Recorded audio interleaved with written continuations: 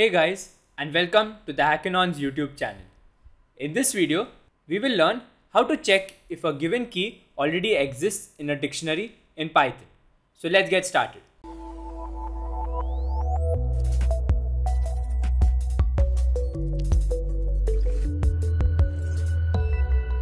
So basically what I've done is I've created a dictionary that's got a set of two key and value pairs, that is key 1 pointing to a data of 10 and key 2 pointing to a data of 22. And we're going to see two methods of how to do this.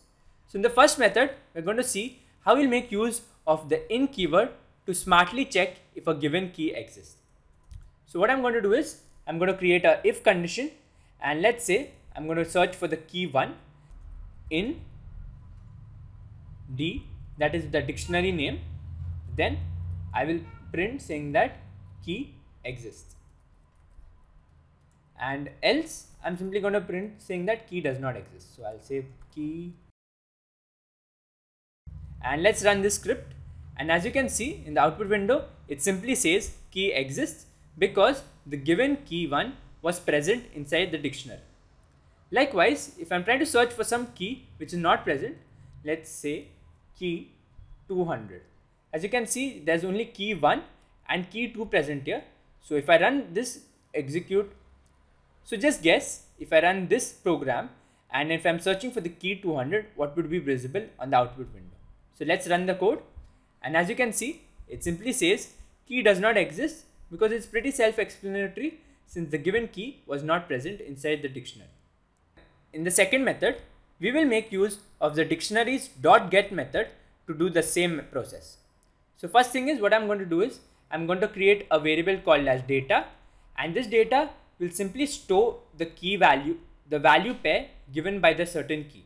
So I'm going to say d.get, and in the parenthesis I'm going to type in some key value.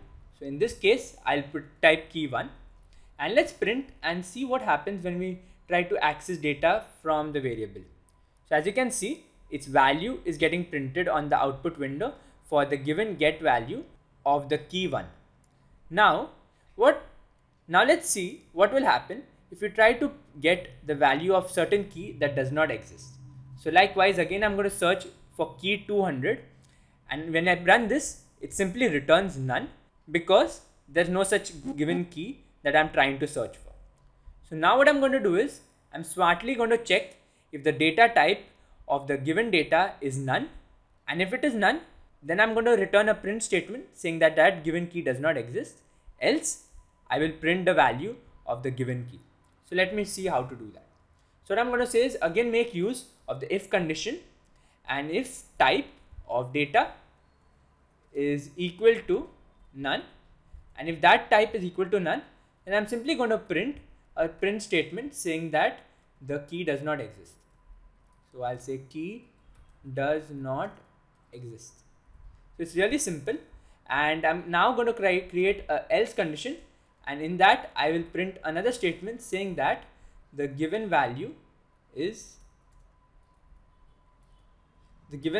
of the key is, and now I'm simply going to print that data, place a comma and print it. So let's run this and let's see the output. So as you can see, it simply says the given value of the key is none. So I made a small mistake over here. What I simply need to do is I need to check if the data is none, not as the data type, because every time we are searching for a key that does not exist, it's simply returning none, not its data type is not none. So that's one small mistake that I made. And if I run this, now as you can see, it simply says key does not exist. And if I'm trying to search for some key which is present inside the dictionary like key 2 and run this, it will say the given value of the key is 23, because that is simply pointing to the value 23. So that's it from this video, where we've seen two methods to check the given request. If you like this video, don't forget to drop a like and subscribe to the Hackinon's YouTube channel for more fun and interesting videos.